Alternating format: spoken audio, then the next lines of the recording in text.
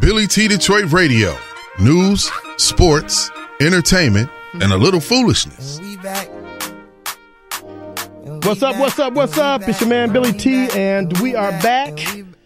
And this is the Billy T. Detroit Radio Podcast, show number 88. And special guest in the studio, Mr. Aries Spears. Hey, what's happening, brother? And your partner, Mr. Steinberg. Andy Steinberg. Andy Steinberg. Why is that name familiar? Because he's probably your accountant or your lawyer. Aries Spears, listen, man, I've been watching you since Mad TV. Yes, sir. Which was incredible. I loved Mad TV. Thank you, brother. I don't know why it went away, but just time. It just was time. Ran its course. Yeah, ran. I mean, the only big bully on the block is Saturday Night Live. That's it. That's it. That's the Godfather. But for us to have that kind of run, 14 years, that ran for 14. You were 14, there for how long? 8. One of my favorite things you did on there was Bobby and Whitney. Oh, that was one of my favorite as well. That was classic. Yeah, me and I had a good time. Deborah Wilson, my Y'all girl. Were fooling on there. Bobby. Yeah, we got to go hard in the paint on that one. Y'all nailed it, man. Yeah. So thank you, brother. So how did y'all come up with that? How did these skits come about? Some of them write themselves, like that one. But yeah, they just put it out there. We took what we knew what we had to take and made the obvious. And some of it is just great writer. We just had great writers, man. Yeah. People that really knew what they were doing and knew how to do edgy stuff and not afraid to take it there and smart and all of that good stuff. And that's what I liked about Mad TV, because there was a point when, in my opinion, you guys overshadowed Saturday Night Live. Right. They've had their ups and downs. Yeah. Great seasons and okay seasons. Yeah. But you guys came so hard. It was like, oh man. Yeah. Thank you. And we had heard that a lot. So it's a great compliment. But again, it would have been nice to completely overthrow the bully. Yeah. But it is what it is. That show is an entity. It is, man. And to have that kind of history and longevity. I mean, look at all the stars that came from that. Spawned from that. But you guys too. I mean, the lady who did Miss Swan, what's her name? Alex Bornstein. Who's the Mother Lois from Family Guy. From Family Guy. Yeah. Key and Peele. Were they on there? Yeah, they were. That was were. on them, right? Yeah. They went on to do their thing. Look at them. Yeah. So, kudos to that. Yeah, you guys had so much fun there now. But you say you started in comedy at what age? 14. 14? How do you guys start at 14? Well, when you say you guys... I know, it's a lot of guys that start at a very young age. No, it isn't. That's Didn't why Eddie I say start you guys. real young? Eddie, Dave Chappelle, and myself. Yeah. Chris Rock, didn't he start pretty young? 18, 19? No, I think he started at like 19. Okay. Yeah, but the only guys I know of that started at 14 was Murphy, Chappelle, and myself. Now, how do you get into do that at 14 years old? Will you just sneak in the club and say, I want to do it? Well, I don't know about back then, because, that era, the times might have been a little bit looser. But I know my mother had to accompany me to the clubs. Okay. Yeah, and I came in with and I came up through the New York, New Jersey area with my man Bill Bellamy. Okay. So, back in the day, in Long Island and Newark and certain parts of New York, my mother took me to the clubs and we'd be in the green room or whatever the green room was back there. And I had to stay away from the alcohol and the fun. Of course. And then when it was time for me to perform, do my thing. And as soon as I was done, jet up out of there. Okay. So I didn't start getting into the dirty part of it. Till you got rid of mom. Till I got rid of mom. All right, mom, I can go by myself now. Yeah, I remember there was one of the most popular clubs back in the day in Jersey was a club called the Peppermint Lounge in East Orange. And that was the stomping ground for all the black comics back then that came up. Again, Bellamy, Terry Hodges, Steve Harvey. A lot of them cats went through there. And I remember back when they was auditioning for people in Living Color. And I remember my mother couldn't take me to the auditions. So this chick who would come to the clubs regularly and see me. Her name was China. And, again, I'm a kid. I'm in my teens. She's in her like mid-20s. But she knew my mother real well, so she agreed to pick me up and take me to the audition. Long story short, China always was into me, and I always was into China. So I ended up spending the night at her house, unbeknownst to my mother, and got the whooping of my life the next day. But the crazy thing is, I was so scared and intimidated, I didn't know what to do. Right. Like she came to the bed in a teddy on, and I just froze. So, well, it's like that, man. Yeah, man. You were just a kid. You didn't know. I was a kid, but I made up for it when they did the first Def Jam tour, and we was in Atlantic City, and I spent the night at one of Trump's establishments, and got my first good piece in my teens. Man. Okay, all right. I knew what to do then. Yeah. Speaking of your boy Trump. Oh. Any thoughts? I just throw that out there. You guys could. Hey, man. Did he say it? What? Did he say it? Which part? The word. Oh, which the N word? Are you thinking what I'm thinking? Listen, man. I can't stand the man. And I go hard in the paint, which is I think why my Twitter account is suspended right now. Because I can't stand black Trump supporters. Yes. These niggas in the coon There's something wrong with them. It's killing me. Yeah. Candace Owen, C.J. Pearson, Paris Denard, Sheriff Clark, Diamond and he Silk. He need to go sit down somewhere. Diamond and Silk is a joke. AKA and Show Liz. All these niggas, man. Pastor Mark Burns. I just don't understand.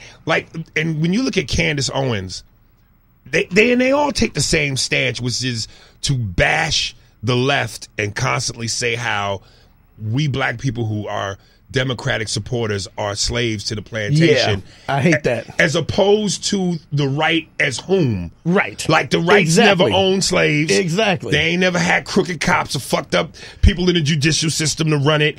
Like they are just exempt from treating niggas just as bad. Yeah. Listen, I'm not saying the left is good. The left and the right stink. But to try to downplay one racism over another, it's like one is regular racism and the other is what? Diet? Get the fuck out of here, man.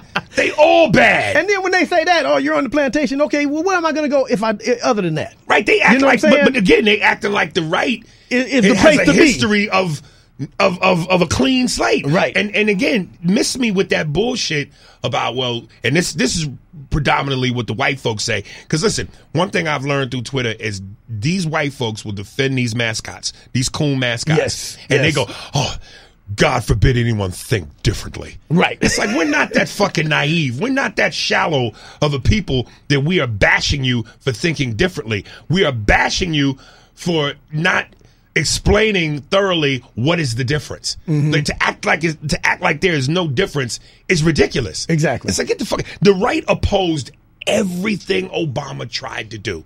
They fought that man tooth and nail. And why was that? Because he wasn't black? The fuck out of here, man. Them niggas are killing me, man. And now, of course, he's trying to erase everything that Obama did. And again, even stuff that's good for everybody. Listen. Here's why we hate Trump. Because again, I don't want people to go. People, it ain't got nothing to do with your thought. It's the obvious. Mm-hmm. This man is trying to destroy the legacy of the first and only black president we've ever had. That in and of itself is enough. Right. But then there's the Central Park Five. The racial housing discrimination lawsuits. Mm-hmm. It just the shithole countries and nations, people of color, kids in cages, all Mexicans, your murders and rapists, banned Muslims. Like, how much fucking evidence do we need before we call a spade? Or if it walk like a duck, talk like it's a motherfucking duck. It's a duck. Like, come on, man. These you niggas in the coon camp. Y'all are killing me. Y'all are killing me. Yeah. And Andy and I talk about this almost religiously on our podcast. But again, stop this goofy shit with asking what did Obama do for us. Yeah. First of all, Obama wasn't the president of black people. He was the president of all people. But but we can't negate the association. Yes, first black president. Black people are history in this country. So you do have some sort of expectation. Right. Here's how he met it. His presidency. That's it. If he didn't do shit else. Just him being in that position was monumental. Listen. It really was. I could look my son in the face and go, you don't have to just be a rapper or an athlete. You could be the most powerful man in the most powerful position in the world. I could look my daughter in the face and go, you can be first lady. And maybe now, at some point, president. So between that, he's allowed you to go to your great-grandmother and your grandmother and grandfather and go, thank you for the 60s. Yep. Aretha Franklin, God rest her soul. This is how full circle she came. I saw the footage, black and white footage, of her singing at Dr. King's funeral. She also sang at Obama's inauguration. Right. Do you see the span in which historically she's been? Huge. Obama represents that all legacy. Of that. All of that. So the fact that that's our legacy, he's done enough for black people. This is a baton race. Right. He took the baton as far as he could for the first. Now it's up to the next nigga to take it from there and keep it going and going and going. To put all that weight on the first black man's shoulders it's a lot. Is impossible. Yeah. Jackie Robinson wasn't supposed to change everything. He just had to break the door down. But he was the first. Right. Now look, now the league is pretty much black and Dominican, which is really still black and black. You know what I'm saying? Right. So this shit takes time. It takes time. All you niggas, what did he do for? Fuck out of here. Miss me with that. Obama was our Black Panther. You know what I'm saying? It was a movement. Yeah. It wasn't just a movie. So come on, man. Keep it in perspective. I agree with that. Sometimes imagery is everything, and just the image of that beautiful black family. Let me tell you, in that position. Let me tell you, the image is you can't touch that. The image that puts it in perspective is, I remember I saw it on YouTube and I loved it. It almost, made my tear ducts get moist. As the old black woman, she's like, I think in her 90s. Mm-hmm. She's wearing a blue outfit. She comes into the White House and she goes, "Oh my God, a black president." Oh yeah. And then she sees Michelle and goes, "A black first lady." Yeah. And she starts dancing. And they danced with her. That's what Obama did for us. That's it. Uplifting. It's uplifting. What the fuck you want to put on a cape, nigga, and be super nigga? And also, it showed you, hey, you can be intelligent. Like you said, you ain't got to be mumbling. You can speak with intelligence. It's okay. Here's what I'm going to say about Trump. And this is why, as much as I loathe him, I also love him. His stupidity and his chaos that he is causing and how he's fucking everything up adds to Obama's legacy. Yes. Because if Obama was in there and he stunk, or he was the black version of Bush, see? We told you. That's why. Right. Yep. So because he wasn't that, and because he was better than that, scandal-free. No hoes, prostitutes. And his biggest crime was wearing a beige suit. And mom jeans. And mom jeans. So you look at what Trump is doing, and you're going, that even enriches his our legacy. Yeah. To say that we got the first nigga who not only came in there and did the job, but did it great. Was he perfect? Class. No. But he did it, and he did it great, and he did it with dignity. I'm a morph into my Paul Mooney shit. Uh-oh. That brother is good. I don't care what you niggas say. All of you niggas talking that silly shit. What did Obama do for us? Nigga, what did you do for yourself? Get yourself off that couch, nigga. Put that weed down and clean them little niglet babies. You got all them niglet babies running around the house, diapers heavy as a fat bitch on Thanksgiving. Clean them little nigglets. Get a job, nigga. I don't hear that shit. What did Obama do for niggas? Them white folks was up in arms when that nigga put on that suit. This nigga in a beige suit. Beige. It's light colored. It's so close to white. Who does this nigga think he is? That nigga needs to go put on some red. Be the Steve Harvey and Bernie Mac of politics. You know niggas like them loud colors. Orange suits and shoes. You niggas ain't even Halloween. You niggas dress like pumpkins. It's crazy, nigga. It's crazy. So that's one of my favorite, dude. Oh, man. That's one of my favorite. You got him, too, man. You do great impressions, man. Thank you, brother. But that's that one of one, my... I haven't heard you do that one. I love it just because the challenge of having to say Paul shit. Right. It ain't just the impression. Exactly. It's saying Paul shit that Paul would say. You got him, too. Thank you, man. You like them orange shoes with shoes and suits? It's ridiculous. I saw a black bitch last night in an all red outfit from scalp to cuticle. Bitch looked like a Tabasco bottle. I said, bitch, why do you look like that? She said, because I'm spicy, nigga. Stop it. Yeah, I love it, man. So is this the kind of stuff you do on your podcast? Yes, the Spears and Steinberg podcast. Available on iTunes, or you could go to SpearsBerg.com. That's Spears, BERG.com, or my name, AriesSpears.com, to get access to it for your Samsung, your Galaxy, or your Android smartphone. But yeah, primarily iTunes, and download it for free. Is it more fun, or do you get serious too? You got a little bit of everything. Hold up, but I'm gonna answer that question again. Free, and I got to do Paul on this one. And let's stop this notion that niggas love free. This rumor that niggas love free, black people love free. Everybody loves free, nigga. Especially white people. They got us to work for free. Woo! They stole us for free. White folks love free more than niggas. That's like saying niggas only eat watermelon and chicken. White people eat that shit too. I seen a white man the other day pour watermelon juice on his chicken.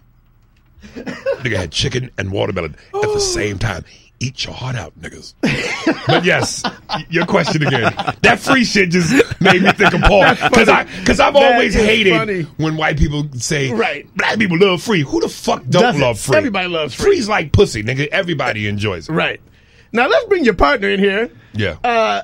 Andy? Yes.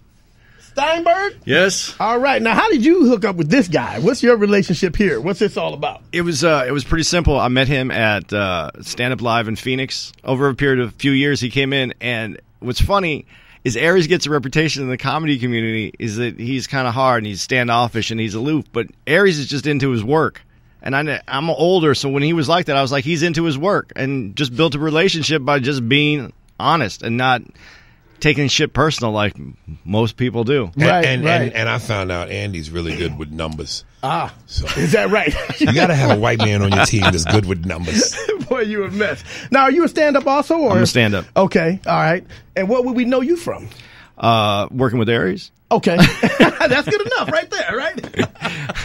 And so the podcast is kicking, and you guys are you touring together? Or Yeah, he's my feature comic, and we go on the road every week and do the podcast. Okay. What do you do now?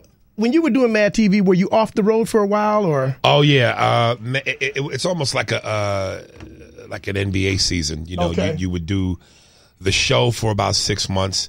And then when you're off, that's your road time. So, yeah, it would be both, basically. So you never really got too far away from stand-up? Never. This is the bread and butter. You know? And I'm still trying to reach that Dave Chappelle-esque, the late, great Patrice O'Neal-esque level of ferociousness. So until I get there, I can't stop this. Okay. Because I really want to leave my foot in the door. And I think too often... I feel kind of slighted and disrespected by the comedy game because I don't think people. I know the hardcore, diehard fans know me and give me that love and respect, but the industry, and I don't want this to come off egotistical or vain, but because I'm certainly not approaching it from that way. It's more or less I'd like to be recognized for what I'm trying to do. Okay. And when I walk into some of these improvs and comedy clubs. And I don't see my picture on the wall, and I feel slighted. And sometimes in the comedy community, I don't hear my name thrown around enough. And again, I know that might come off as me sticking my chest out and on some ego shit, but it really isn't. I just any artist that tells you they don't want to be recognized for what they do is lying. They lying, exactly. You know, that's part of why we're in it. Yeah. You know, we're in it because we have love for the game. But you have a voice, and you want people to hear that voice, and you feel like you have something to add to the game, so you want people to, hear that and respond to it and have a back and forth. So, and you ain't new to the game. You've been here, man. You've been doing this for a minute. I've been doing it for 29 years. 29 years. That's and something that we're going to discuss on our podcast this weekend. I got to say, what really pisses me off sometimes. Like last night, I had a brother come up to me. Young comedian, and asked me for stage time. He said, "Hey man, can I do a 5-minute guest spot?" And I told him no. And let me be specific here. I'm on this camera, right? Yep. Okay. Because I'm really talking about, because I only get this from black comedians. To you young niggas in the game, stop acting so fucking devastated when I tell you no. Because what kills me is the fact that you have an ego. Because if you anticipated a no, then there's nothing to be mad about. If you know going into something, look, this nigga don't know me, I don't know him, he could say no. He could say no. So if you anticipate a no, there's no reason to be upset. Right. Part of that is your ego while you're upset. And I'm not saying no to you for any other reason other than the fact that I don't know you. And if you are not funny and you get on that stage, then you change the energy of my show. If you get on that stage and you just cussing and be cussing as a crutch, as a lot of black comics do, you know, they don't really have a good skill set, so they're loud and they cuss for effect. Based on your skill set, if your skill set isn't there, then you change the dynamics of my show, which is why I have a feature, someone that I know and trust and who I work with. So you niggas don't have enough credits to be egotistical. You're local comics. You haven't done anything outside of your region. You haven't performed in a different country or continent. You don't know what it's like to deal with different cultures that have nothing to do with American, which is part of a skill set to know how to adapt to that. You haven't been on television. You haven't done stand-up on a special. You haven't been in a movie. How can you have an ego?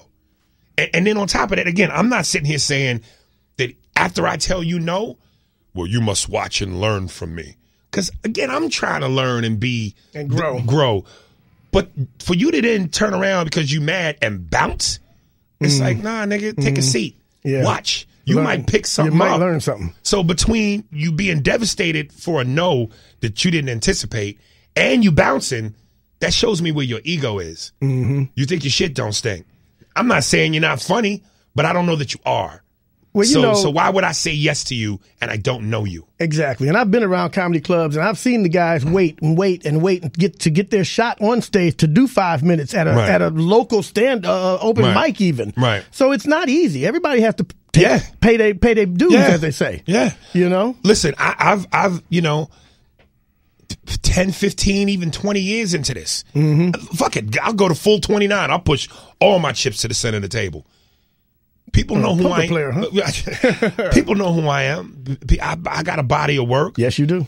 But we have to keep it in perspective. Mm-hmm. If I'm at the comedy club on a Monday night in L.A., where, you know, or the Laugh Factory or the Comedy Store where they have a list of the comics going up for the night, and I'm about to hit the stage, and Eddie Murphy walk in, Kevin Hart walks in, Dave Chappelle walks in, Adam Sandler walks in, I want to do some time.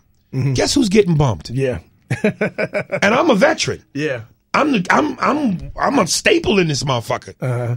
But it's perspective. Right. These are the guys that have paid their dues before me, or like Kevin, we kind of in the same lane as far as timing, but clearly he's on another level. He's Kevin Hart now. Yeah, he's Kevin Hart. So there's as much as I might want to bite my bottom lip, it be what it be. Yeah.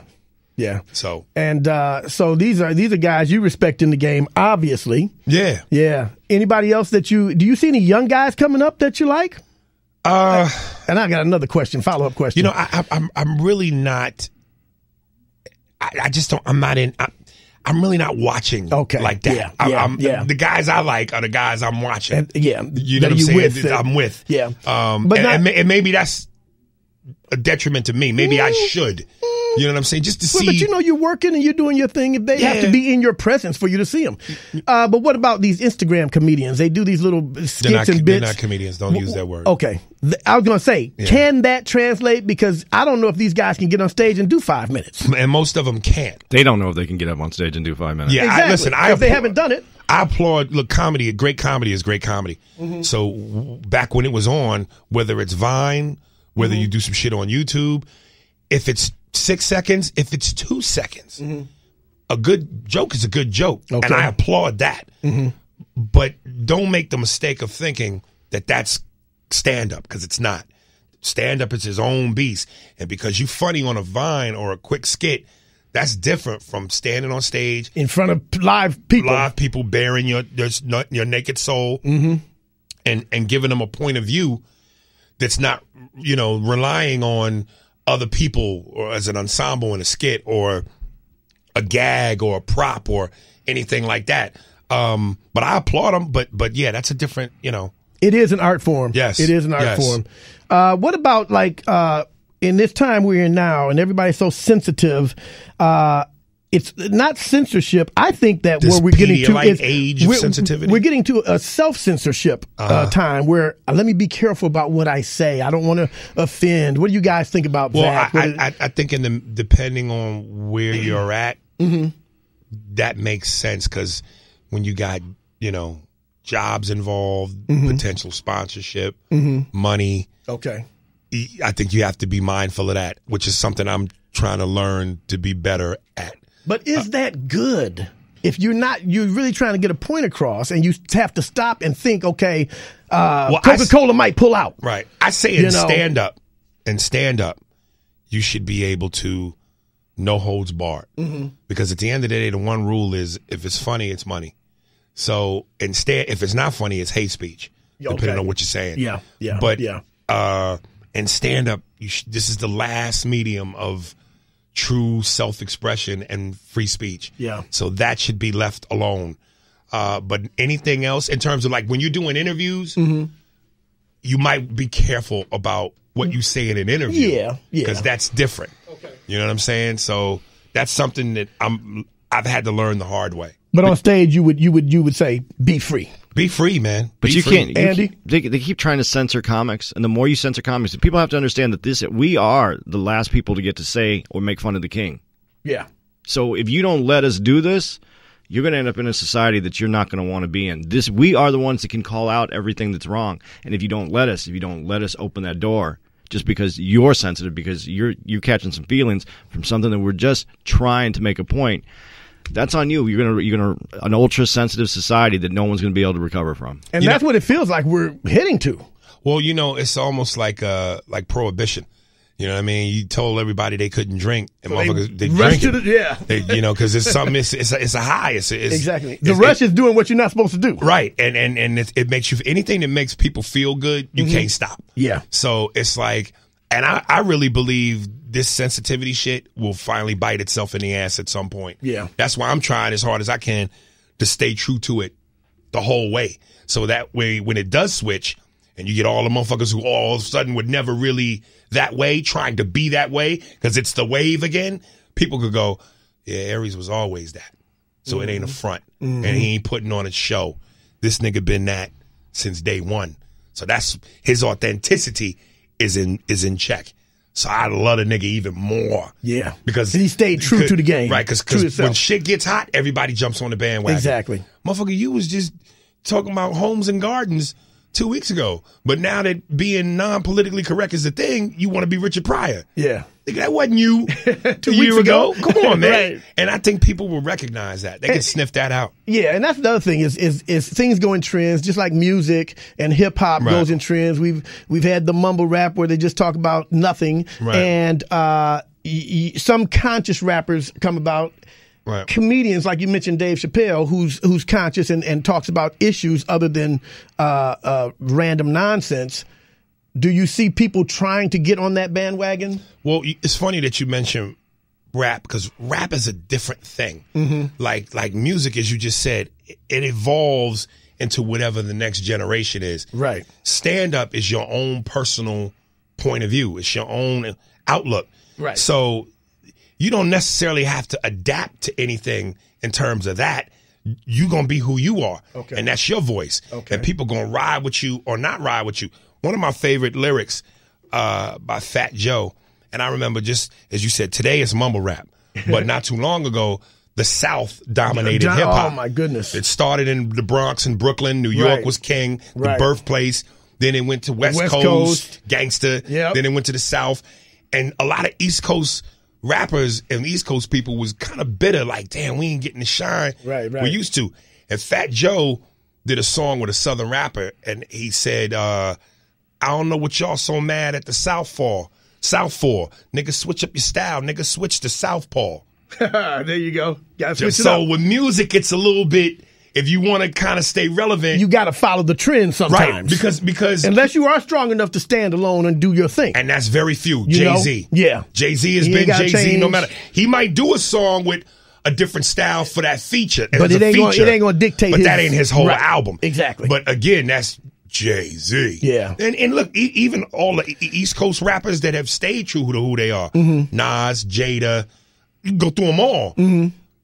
They going to stay true, but the time has passed. Exactly. So their music ain't going to hit as much as because Bebe is what's the happening. thing now. That's what, yeah. In comedy, you ain't got to be, I'm going to be squeaky clean and PC because that's the thing to be. No, that's comedy is about who you are. You're doing a character if you're not doing you. Yeah, yeah. And it's a front, so. Well, I enjoyed this time together. Man, I can imagine. I got to check out your podcast, man. Yeah, man. We try to go hard in the paint. You know? Andy, I want to hear some more from you, man. What you sitting there just chilling? Listen, don't be fooled. Don't get him started. No, the quietest white boys be the scariest. This motherfucker got 47 bodies in his freezer. Don't let that shit fool you. Look at that beard, nigga. No. That don't let this white man fool you, nigga. Ball gags, chains, whips. I'm the loud nigga. You come to my house, you ain't gonna think you gonna come to my house thinking there's a full blown orgy. Ain't no Rick James shit in my house. I fuck like a Mormon, nigga. I'm missionary, nigga. I fuck bitches to gospel music. He's the strong conversationalist. You started talking about Trump, and I was gonna get in on that, and we weren't gonna end this podcast because I get heated. Okay, I get heated when it comes to shit like that. So we just I just sat. Well, it's good to have you guys. Welcome to Detroit. I hope you have a good time while you're here. How many listeners you got on your podcast? We'll find out. I is don't it new? know. It's always, I put it on Facebook. I put it on Spreaker. I put it on the station website. I put it everywhere, and I'm just trying to build it. Well, on that note, before I forget, make sure y'all check me out. Well, shit, if and when my Twitter comes back, it might not. Aries Spears, but now why they gonna take you off of Twitter, but they keep Trump on? What'd you do? What'd you say to get bounced off of Twitter? Because they're the most liberal one. They like let you go more than Facebook. The complexion for the protection for the collection, brother. You know them white folks. Y'all got the complexion for the protection for the collection. That's actually a Paul Mooney quote. You gotta give me some Shaq before you go. You know, when I played in the league, I played a long time, but now I'm on TNT with Chuck and Ernie and Kenny. And that's my new court now. I'm hard in the paint on that show. You know what I love about it is when you do the eyes. Yeah. You can't do Shaq without the eyes. Yeah, well, you have to. You have to. It's a little bit of an exaggeration, but right. You get the gist. But yeah, Facebook, Aries Spears, Instagram, Aries Spears Official, and Pandora, subscribe. It's free. I get paid. YouTube, Aries Spears, hit subscribe and all that good shit. All right, there it is. Thanks a lot, guys. Appreciate you, Aries Spears. No doubt. And Andy. See you, man. Thanks for having me. Oh, yeah, you can go to andycomedy.com. All my social media is at the top of my page. I like Instagram. That's the one that doesn't get anybody kicked off unless you do something really stupid. Really stupid. Once again, it's Billy T. Detroit Radio, podcast number 88 with Aries Spears and Andy Steinberg. I wanted to get it right. Thanks a lot, guys. We appreciate you. Billy T. Detroit Radio. The show's so dope, you might kill some brain cells. I burned too many brain cells down to be worried about my brain cells now. I burned too many brain cells down to be worried about a brain cell now. I burned too many brain cells down.